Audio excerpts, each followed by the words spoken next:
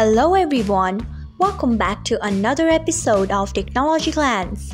Today in this video, I'm going to guide you through how you can get notified for received files on ShareIt. So let's get started. Firstly, open ShareIt app on your device. Then tap on your profile icon if you haven't. Next tap on settings. After that, tap on notifications. Then scroll until you find received files. Next, turn on it by tapping on it. So this is how you can get notified for received files on ShareIt. Thanks for watching. If you found this guide helpful, we would love it if you hit the thumbs up button below.